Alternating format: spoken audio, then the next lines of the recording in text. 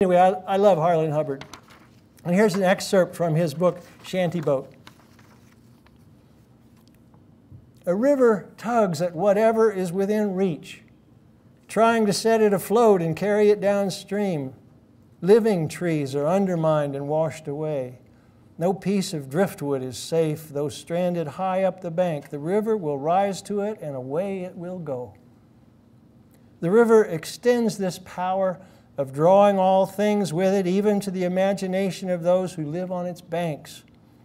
Who can long watch the ceaseless lapsing of a river's current without conceiving a desire to set himself adrift and, like the driftwood which glides past, float with the stream clear to the final ocean?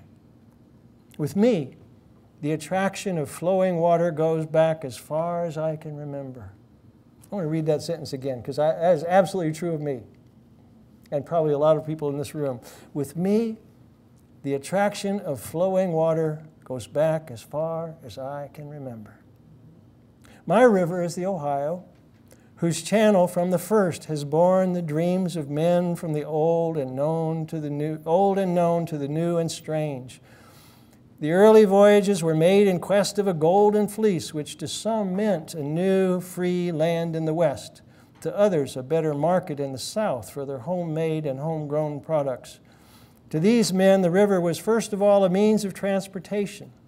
Some of them must have loved the river for its own sake, or learned to love it, for they made repeated voyages downstream, selling boats and cargoes in the south and toiling overland back to their starting place, like boys dragging their sleds uphill to coast down again.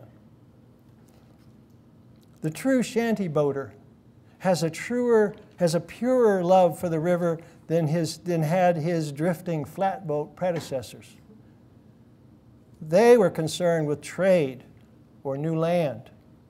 To him, the shantyboater, the river is more than a means of livelihood.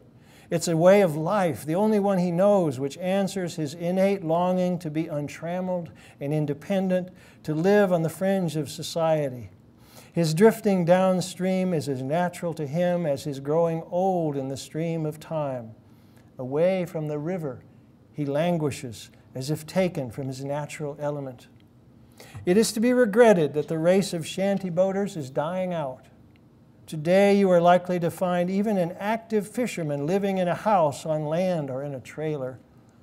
Those who still live on the water have motorboats to shove their fleet upstream and down too, so that the art of drifting is forgotten. The younger generation seem to have interests away from the river. They will never be able to tell the tales their granddads can.